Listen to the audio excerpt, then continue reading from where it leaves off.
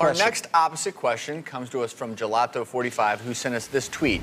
I'm trying to drop chew dress sizes. Does it matter if I eat dinner late, or do I need to eat early? So, in general, earlier is better. There's been a lot of debate as far as timing of dinner and whether or not you will add weight. And, you know, really the major reason not to wait too long to eat your dinner is if you eat a big meal right before bed, you're going to very likely develop heartburn. Yeah. Right. And there's a reason for that.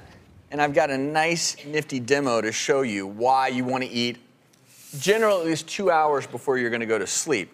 Especially for pregnant women. Especially, yeah, all that don't extra want it. pressure. So this is your esophagus, this is your belly. When you eat a meal right before bed, a big meal, all sorts of acid juices start flowing in the stomach.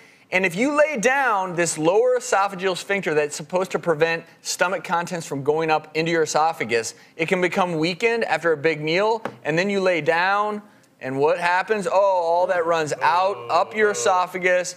That causes heartburn, which over the long term can cause problems, but also it makes sleeping difficult.